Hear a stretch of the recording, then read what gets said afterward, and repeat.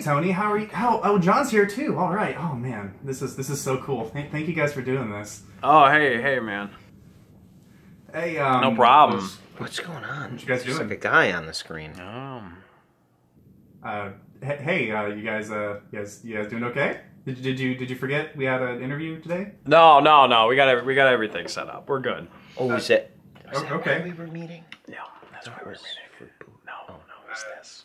All right, not a problem. Hey, do you? I got all the stuff ready for the interview. You got your disk drive handy? You know, for props and all that. Oh, I don't think he knows about that. No. No, knows about what? Did you just spill beer all over your face? I don't think no. I don't think he. You don't. You know. What are you talking about? You know. There's no disk drive, right? No 64DD. What are you talking about? He doesn't videos know. On it. Yeah, I guess. You flew to Seattle about this thing. That was the whole point of this interview. The magic of the screen, right?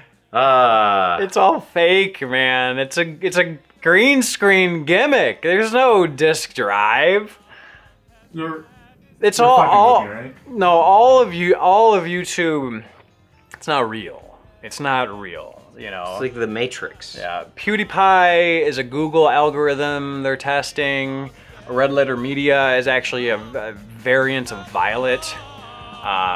John's not even real. He's a practical effect. Look, my hand goes right through him. What the hell, man? I'm real. Oh, I'm sorry. That was a little hard. He looks good for an effect, though. Welcome to the channel, everybody. This is Tony here. Want to give you a quick note before we start the interview. This is the abridged version at about 40-ish some minutes. If you'd like to watch the entire thing, which is about an hour and 15 minutes, an extra half hour, check out the JamesAtGames channel. It will be in the card above and in the description below. That's where you can find the whole shebang. Without further ado, enjoy. All right. Well, I wanted to thank you guys for setting aside this time and coming out and answering all these questions, because I know for a lot of the community who was already involved in this stuff, a lot of these questions are already answered and they already know the answer. But for a lot of people who just watch casually on YouTube, they may not have all of the answers and they may not really understand all of the nuances of collecting. So for those of you on my channel who aren't familiar with these guys, I don't know what's wrong with you, but this is Tony and John from H4G. Hey guys. I would get Tony to sing the theme song, but he doesn't remember the words, apparently. I do. I do, but I also can't You sing. did a pretty good poetry jam version of it. Yeah, exactly. All you have to do a poetry slam is talk like this from Parks and Rec. Yeah. No, I was gonna say I think the theme song is they're hard for game. No, games are hard. They're hard for games. His name is JonTron. Wait, shit. How many beers have you had already? Actually, just 4. Just 4. Anyways, that's okay. I'm almost done with my third. So there you go. I just wanted something for your video. So I appreciate it. Thank you for putting forth the extra effort. There you go. His name is JonTron. All right. Well, first off, I'd like to start this off with asking. I'll ask Tony first. What do you feel like is the point of collecting and the whole preserving the past aspect of things? Because a lot of people feel that we should leave that what's in the past should stay in the past. Like technology is progressing and things are better nowadays. But obviously there's a large chunk of people who don't follow that mentality. So what are your takes on that? Well, I think that collecting and preserving can sometimes be different from each other, and sometimes they could be the same. I think a lot of people collect for a variety of reasons. Some people like a hobby and they're into gaming, or maybe they had a nostalgic experience with a specific system. Like maybe if I had nostalgia for the SNES, you know, I might be particular toward the SNES and I might just want to collect for it because it kind of reminds me of my childhood and that simpler time, this and that. Like there's kind of like a psychological aspect of it. But in terms of preservation and collecting, you know, there's definitely a lot of media out there that's kind of either getting destroyed or getting lost, maybe because of the medium that it's on, or like development tools and software and programs that give us insight into like the history of what companies were doing at certain times. Like Nintendo, for example, is a big one for us. So preservation is important. So for example, Nintendo promised a lot of games for the N64DD. They didn't deliver a lot of games for the N64DD. Yeah. We had nostalgia for those things, even though they never existed. So it's like kind of like trying to piece together and preserve what actually still may exist out there. So Right. I totally get the argument that, you know, it's in the past, just leave in the past. There's new great games, 4K this, 60 frames per second, da-da-da-da-da-da. PC Master Race. Yeah, PC Master Race. But if that's your thing, hey, that's your thing. And that's totally fine. I like that stuff too. But I do think that just like, you know, you could use that same argument for archaeology. Like, why would you go and dig up some fossils that's in the past? You know? I would actually disagree with that point because digging up fossils is digging up something that we actually don't know anything about hardly. Whereas, you know, you were alive during most of that time. I was alive during a good chunk of the 64 time. I remember it. Which so makes I think us that's fossils. That's a lot Which of makes us fossils. What was that? Which makes us fossils. Yeah. I mean, pretty much, yeah. Well, think of it this way. I didn't want to say it that way, but you pulled it out of me. So Yeah, so think of it this way, like, yeah, you may know something exists, but it doesn't mean that you know the entirety of it. You know, most dinosaur bones don't have a complete skeleton. You go to a museum and you see a T-Rex skeleton, you know, and let's say it's actually some of the real fossils on display, right? Chances are 95% of that skeleton's plaster. Because, so we may know that a particular title was going to come out, but we may not know what the contents of that title was going to be necessarily, or like the sort of the fullness of it, you know. But I mean, I do get that. Obviously, there is a difference between natural history of the Earth and you know, video game history. But you know, to try to explain to someone who maybe doesn't kind of grasp that aspect of it, or like, why would you? You know, it was canceled, get over it, that kind of thing. exactly. It's kind of a unique curiosity, I guess I would say. Yeah, I would also say that I've noticed this doing a lot of garage sales, going around looking for games and stuff like that. There seems to be like, when a product is new, it's the hot thing. And then about 10 years later, everybody wants to forget it and move on to the next thing.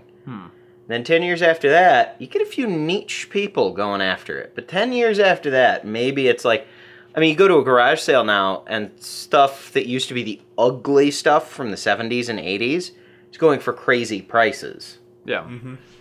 And it's just like, I walked through a house recently where you could tell it was a couple that had passed away recently who were doctors. Estate sale? Yeah, it was an estate sale. Yeah. And they clearly hadn't redone any part of their house since the late 70s.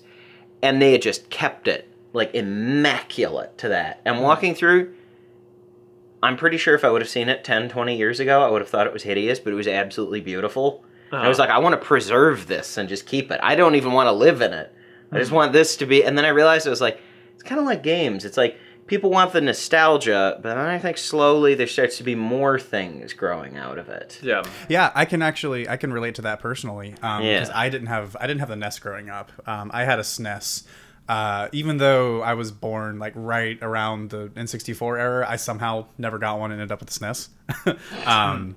But like I never had a NES growing up, and I have one now, and I have a Power Glove and like all kinds of stupid stuff like that nowadays I know objectively is bad, like Simon's Quest. Simon's Quest was the first game I got for it. I'm sorry. And that's probably one of the worst games I've ever played. Yeah. But I still boot it up and play it every so often just because it's something, it's got like this mystery to it, because it's like a link to the past. Aha. Sure, yeah.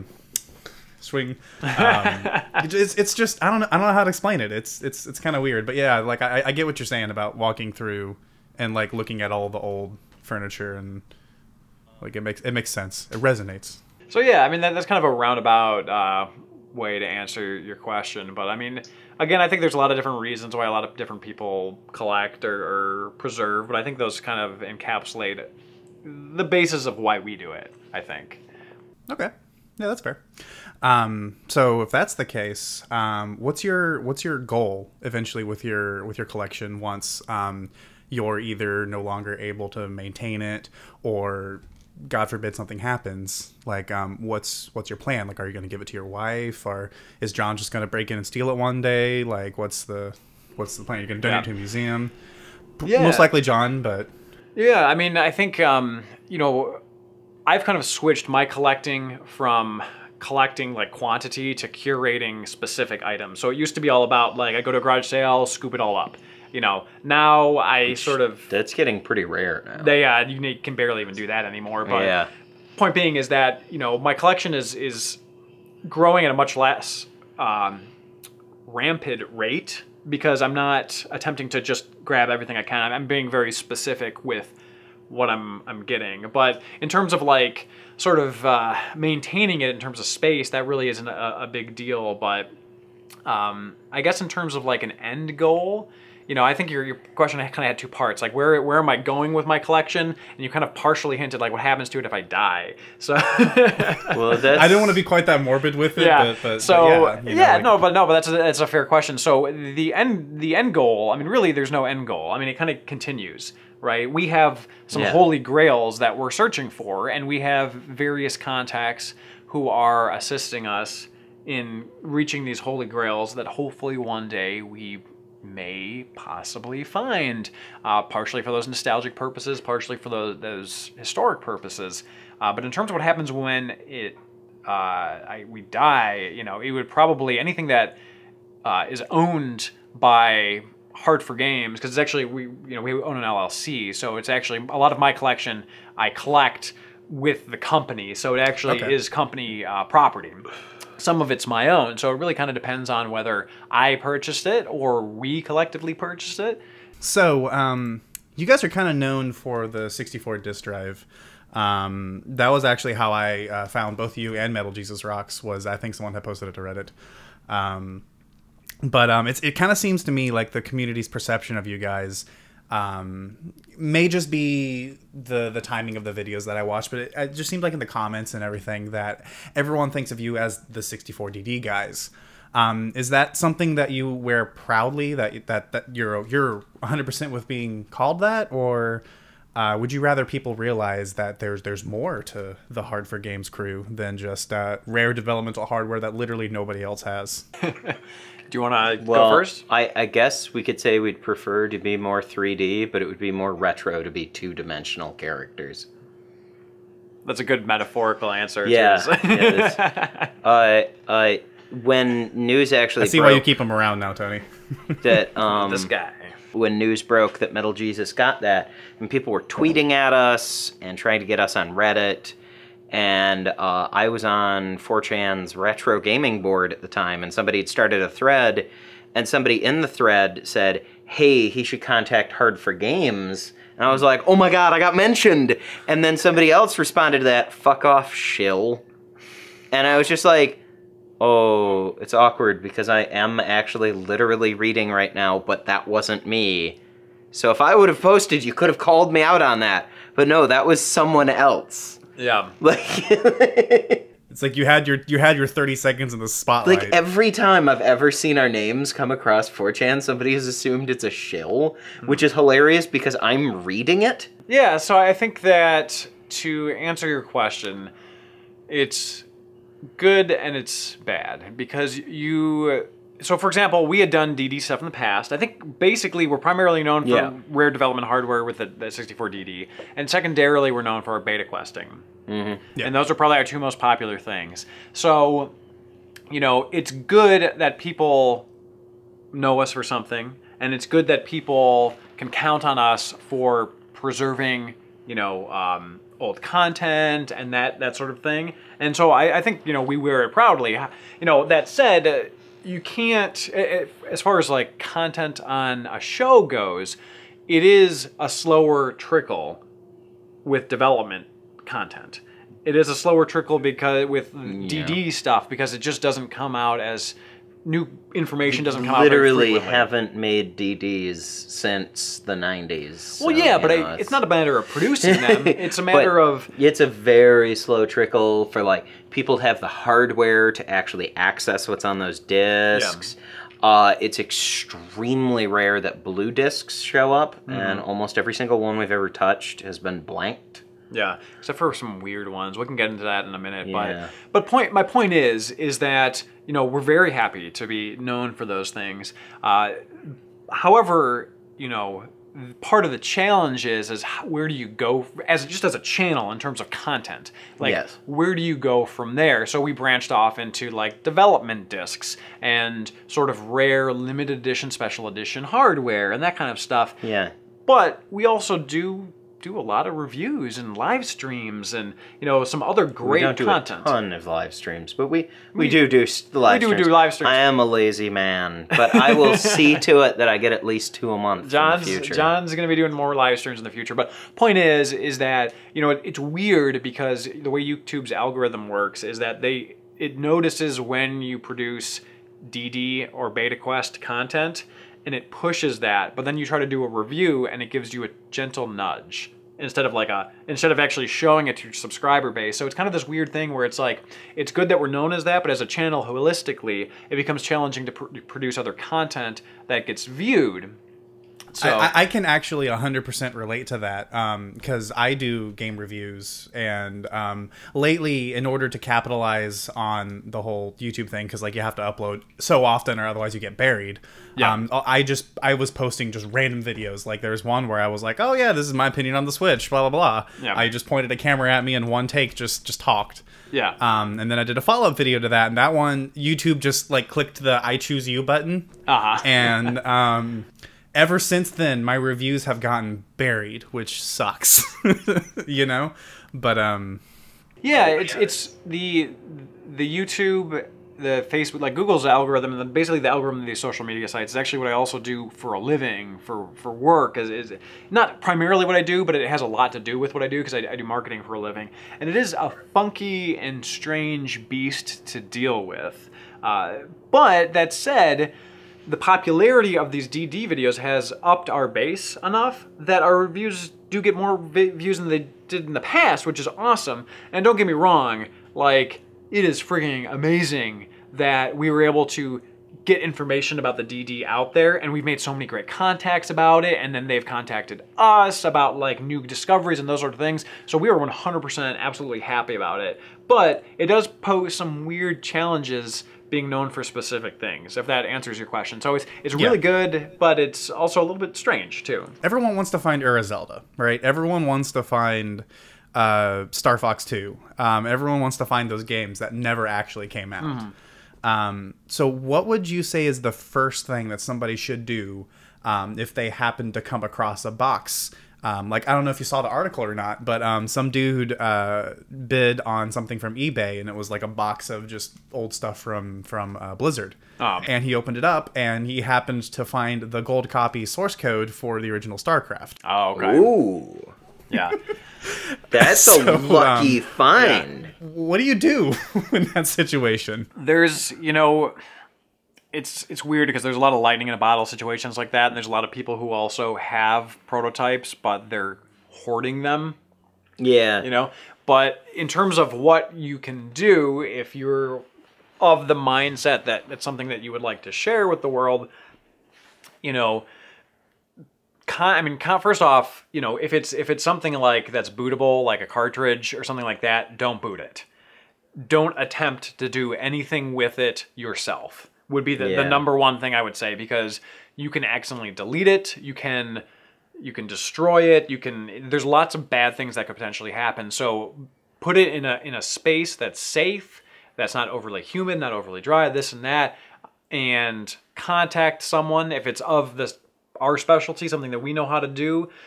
We can help you with it. If it's not, we can find out how to help you with it, that kind of thing. But there are definitely don't try to do anything that you don't know how to do.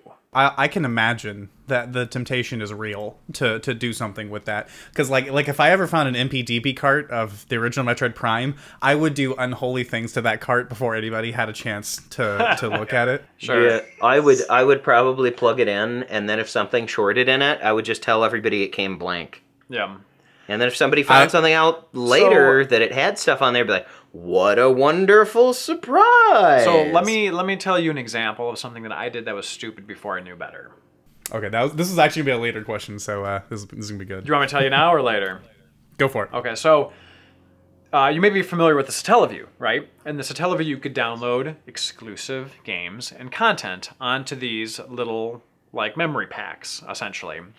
And one of the big things with Satellaview is you get the little it's called the BS, broadcast Satellaview cart, and you put the little memory pack in there, and you see if there were any games that someone downloaded. Maybe it's the Zelda game that was for Satellaview, one of the Zelda games. Maybe it was one of those not proprietary, but like Excitebike games, or the sequel to F-Zero, that kind of thing.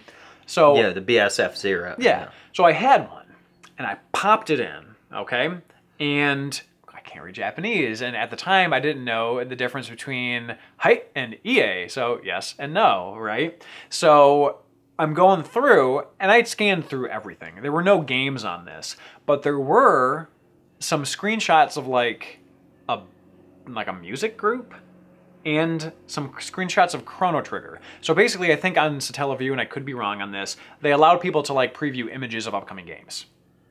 Okay, and so there were some images of Chrono Trigger on there, not the game, nothing you play, it wasn't Radical Dreamers or anything like that, which also came out in the Satellaview, but just some images. And so I back out of the menu, I press a button, and it deletes everything. So, and I never, I was so pissed off that I didn't wait. He called me and apologized, more or less. Like, I was so pissed off. Because he knows I'm a big fan. And again, it was only like 2 screenshots, and they were areas that I recognized in the game. They didn't look beta, like nothing like that. It wasn't anything of great significance that was lost, but I lost it nonetheless because I was I was rushing. I didn't know what I was doing, and I just thought I'd do it myself without trying to translate the Japanese. And again, in my case, it wasn't a big loss. However, it could have been a big loss. It could have been a huge loss if there was some undiscovered game on there. So, out of my own experience, I say, be careful. Go slow. Get slow. Help. And now we have, Google Translate, which will help you. It's not the greatest. It's quite buggy, but at least you'll be able to swipe over something and be like, oh, that says delete. You'll at least get that little bit. You can't play a game with it, not nearly yet. Going along with the Satellaview example, you could connect Pokemon Crystal to in Japan. They had this really weird Game Boy adapter that you would plug into your cell phone, and it would give you an active internet connection, and that was how you downloaded the Celebi event, and you downloaded all kinds of cool things. There are no known carts, as far as I'm aware, that have save data from the Satellaview, or from whatever they called it. So whatever information that they changed, we don't know. So examples like that, but that still continues to this day. The DSiWare Japanese shop was shut down before a handful of games were able to be dumped. So there are games, even as few as last year, that people are never going to be able to play until Nintendo decides to release them again. I know that there's, for the PSP, a few games had GPS-enabled functions before they decided the GPS for the PSP would not be an international release. Like Metal Gear Solid Portable Ops. There's some... very minor stuff. It's you could go around and almost Pokemon Go, try and find guys to recruit. But there is some stuff in that game you can't get because you have to import the GPS to the US and then plug that in. And then hope the Japanese GPS will work over here, because I think they use a different satellite constellation. I'm sure they do, yeah. Yeah, makes sense. Because I think we Yeah. use Magellan, and they might use GLONASS over there.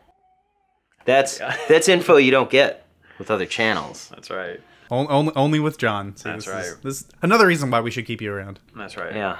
Going along with the whole destruction of the past element to things, the Nostalgia Nerd did a YouTube. I think he's got like 10 or 11 episodes of it. He may even have more now. I haven't seen it in a while. But where he basically went through old shoeboxes from his childhood and dug out floppy disks of just random DOS and Windows 3.1 programs. And it was literally what's on my disk. Because he had no clue. I don't know if you still have floppies laying around, but I have labels on floppies that have probably been erased and rewritten over 15 times since the label was written. And there were some great examples of programs that nowadays have no utility. Like there was one for Windows 3.1 that I think did something with the multi-window, like it did something with window management. Obviously not important nowadays, but he legitimately might have the only copy of that software because I've never heard of that before. Yeah. And just stupid stuff like there was like a coffee cup that you could have on, and then if you knocked it over with an icon, it would spill, and then you'd have to fill it back up again. Stupid stuff. It's stupid. I remember some of that stuff. Yeah. Yeah, like it's stupid, but that there's legitimately might be only one copy of that software out there now. Mm-hmm. And I know we already went over some of the things that the average person can kind of do to preserve that. But really what I wanted to know is, have you guys run across anything that that seems like this is like, I've never heard of this before, you've never heard of this before? I can't talk today. There we go. 5 beers deep. Probably should have stopped a while ago. But is there software where it's like you guys come across it and you're just like, we're the only ones that we know of that have probably even heard of this software in the last 20 years, let alone possess a copy of it? Or is it most of the stuff you come across just standard, oh, well, this has like a tool for testing the read-write speed of this disk drive or whatever? Yeah, I wouldn't say that we've come across anything yet that's been...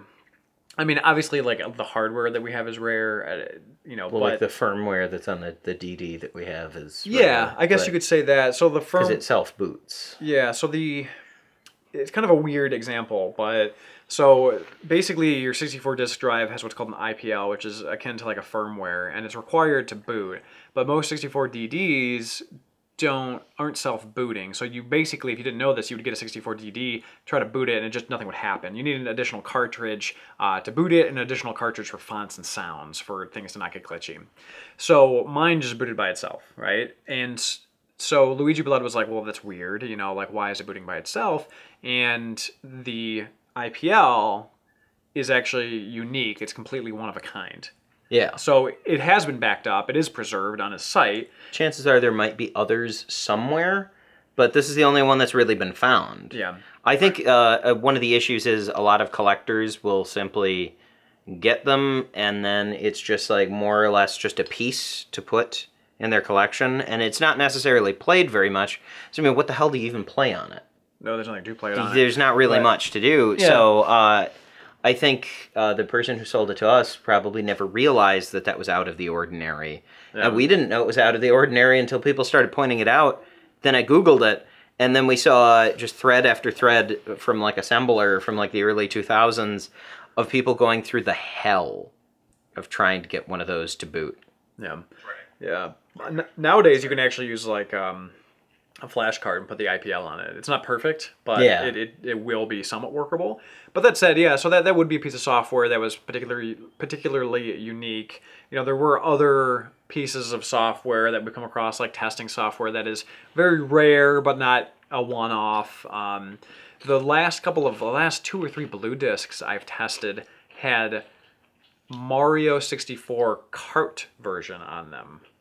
Not Mario Kart, but like the cartridge version of Mario 64. Someone either as an experiment or as a joke or were trolling or something just decided to write Mario 64 on a blue disc. And again, not the disc version. There'd be in absolutely no way playable. Like cart games can't play on the disc, and Yeah. it doesn't function that way. So like that was weird because it's like, oh, I found something, and then it's just Mario. Well, question: was it like the actual ROM, or was it like a binary? It was Like the just ROM. a random binary It was just file the ROM that was just thrown on it. But it wasn't playable on the hardware. It might have been someone not at Nintendo, because anyone working on the DD would know that a cartridge ROM it's technically too different. It'd be like trying to. I'm trying to think of a good example. It'd be like trying to take your beer, pour it on a plate, and drink it. Like it doesn't. Well, if your plate has those little like edges. It's a bad example. Okay, I just love how the first example you go for is drinking beer. Yeah, but it's like it's just not possible. Like no one who knew what they were doing would ever do that. It's too. So it must have been a collector that did it. That's weird. a valid point, because to me it makes sense, because someone who's not quite as technical, or someone who's not quite as doesn't really understand what's going on, that would be a pretty valid like first step. Like, oh well, I'll just grab a 64 game and put it on this 64 thing, and oh, it doesn't work. Oh well, you had showed me your N64 dev board, or whatever it was called, the emulation EverDrive thing.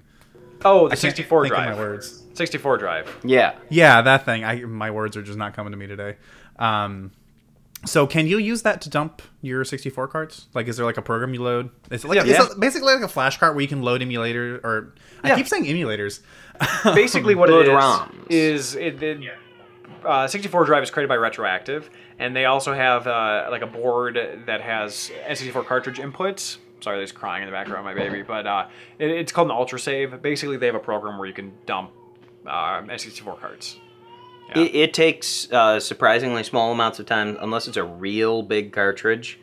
Like some of the larger carts that we've tried to test have taken a little bit more, but I mean, it's quick and it's easy. The first time we were going to use it, we were like, we better put a game in this that we're okay with losing. So we used Quest 64. We used Quest 64 in case a Quest 64 copy got bricked. And it was like, done. I was like, wait, what? So I open it in Project 64 to be like, did that work? Bam, Quest 64 loads, and I was like, well, okay, whoever made this program, you knew what you were doing, because this works amazingly well. I was expecting it to like load me into a prompt, and I have to type things in, and like clickety clack clack, I'm in, that sort of stuff. But no, you wouldn't think the 64 would have such high read speeds for something like that, to just read the entire cart in like 2 seconds. Yeah. I mean, even the bigger one that was giving us trouble, maybe 30 seconds at most. Yeah. And it was like, because it was just so big, it was like,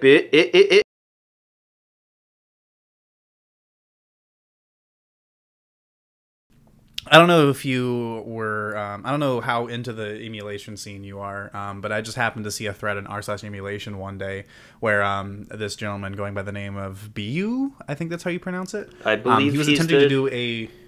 BYUU? Yeah, him. Yeah, he developed Hegon and BSNES. Oh, okay. Didn't know that. Yeah. Well, all right then. I look like an idiot now. That's fine. But yeah, so he was attempting to do a complete PAL ROM dump, because a lot of the ROMs were corrupted or not good, even though they were verified good. Turns out they weren't.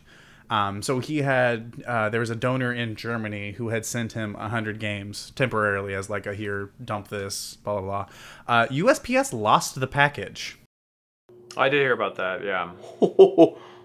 Yeah, that's $10,000 worth of PAL games that they just lost, and it didn't show up until like I think like a month and a half later. Oh, so they did show up. They did eventually show up, and what had happened is the label got ripped off, and then they basically just mailed him the label and included a letter saying you need to ship things better, even though he was the receiver of the package. Wow. Okay, so it almost went into dead letter. Wow. Like it got so bad to the point where he was like, he had opened a Patreon and he was like taking donations to like pay this guy back. Wow. And then magically about a month later, they showed up. Wow. Okay, but- I was going to say, that's why if you're going to ship delicate stuff, never trust USPS. I would just extend that to never trust USPS, period. Yeah. I had a friend, I forgot one of my camping hammocks. It's just a very simple cloth, like ripstop thing. And I was like, hey, could you ship that back to me? He's like, yeah, I'll just do USPS. Because, you know, it's cheaper. There was just a boot print. Somebody stomped on the package. But luckily it was cloth. And, like, the carabiners were climbing grade carabiners. So it was like nothing could be damaged by a boot. But there was still that, like, just... like the Duke Nukem boot stomp print right on the front of the case. I was like, yeah, this is why no one trusts you assholes. Like, yep. I think the only thing that could be better than that, I don't know if you've seen the meme picture that goes around, but someone had bought a phone on Craigslist, and when he opened up the box, there's just like a cock print on it. Oh my god. That's the only thing that beats that. That's awesome. wow. That's amazing. But anyway, the reason why I'm bringing this up is This is going places. Yeah, this is really getting tangential here. this is pretty great. But the reason why I'm bringing this up, the whole thing, is that obviously there's a lot of risk to collecting, and there's a lot of risk to preserving things. What are some things that you would give as advice to people who are aspiring collectors as ways to minimize risk, as ways to minimize... Because, like, if you walk into a store and they've got, like, a box copy of Earthbound, that's like, okay, well, brick and mortar, it's probably pretty trustworthy. But if you're just, like, this random dude on Craigslist, it's like, what do you do? Sure. I mean, there's a bunch of things that you could do. Do you mean, like, specifically in terms of, like, purchasing online, then? Or shipping? Or both? Either. Okay. Anything. Just how to... Because it's like for a great example is I bought Daikatana, and it was $20, and it came factory sealed. And I don't think the dude realized that it was factory sealed. Yeah. So every so often, you'll kind of luck out with things like that. But if the dude had sold it as factory sealed, like, how do you know that it's actually factory sealed? How do you know that it's not just some dude can flips? be tricky. It definitely is trickier. I mean, for starters, if you're doing something on eBay, I mean, starting just like simple brass tack stuff, check their user rating. You know, check the reviews. Yeah. Like, have they had any negative reviews in the last 12 months? Like, you should probably check. And what was that issue? Because you may have a bunch of positive reviews of people that were duped, you know, or didn't realize something. And generally, you know, people who are selling, you know, sealed copies of things don't have, like, hundreds of them. So chances are they don't have, like, thousands of reviews to scroll through. So check that first. You know, communicate with the seller the best you can. You know, say that you know, USPS even always provides tracking for parcels. So, you know, make sure that, you know, you contact them first and be like, will I be getting tracking information regarding this? I require it if I'm going to be purchasing. You know, if you can convince them to do UPS or FedEx. FedEx is extremely expensive, especially if it's heavier or out of country. Yeah. But you know, UPS is also extremely expensive if it's out of country. You know, just take steps to go with a carrier that you prefer. Take steps to make sure that you get the tracking information. Communicate with the seller. You know, just do everything. Do everything that you can. I mean, obviously, if you're purchasing something online, you're inherently taking a risk. But eBay, for example, does have very good steps and very good return policies and buyer protection and this and that. So I've never run into an issue. The only issue I've ever run into was, you know, and it was with USPS. It wasn't USPS. It was just specifically my mail carrier. My mail carrier mixes up the houses on my street. You know, it's a big thing these days to take the shell of a game or like sell a reproduction as an original. A lot of the font and images and stickers, there's things you'll notice, like get familiar with how the Nintendo logo looks, and that's a really, really good example. Yeah. Yeah, actually, since you mentioned that, I have a few Game Boy carts here. They'll say at the top, I'm going to show you guys and then show the camera. But at the top, they say Nintendo Game Boy. a lot of the aftermarket carts will say game, or they'll say something different, 8-bit. They'll say whatever. Yeah. Or if you're just insane and you order games from Russia, they pull apart.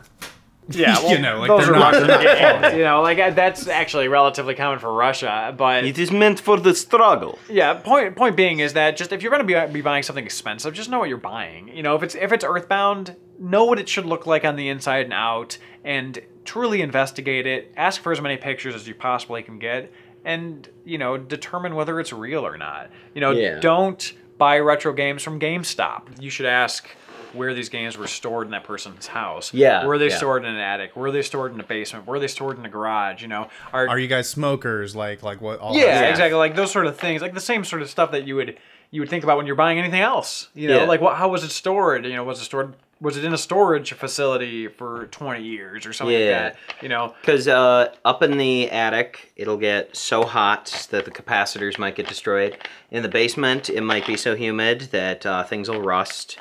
Basically, oddly, the questions you'd have for buying used guns are almost identical for used games. It's never put them in those two places. Like, guns don't get damaged nearly as much from the heat, but, I mean, you'd more or less just want to say, have you been keeping up with this? Have you been taking care of this? And like simple questions like that. Yeah, exactly. Thank you guys once again for coming out and doing all of this. I really appreciate it. It was pretty entertaining, I feel, and I think people are going to learn a lot. Awesome. Well, I mean, we appreciate you reaching out to us, and you know, we always enjoy prattling on about nonsense. Yeah, getting to ramble about stuff that isn't just beta quest. Yeah, exactly. So for all of our viewers out there that might be unfamiliar with James, maybe you haven't checked out his channel. James, you want to tell us a little bit about yourself and maybe where they can find you?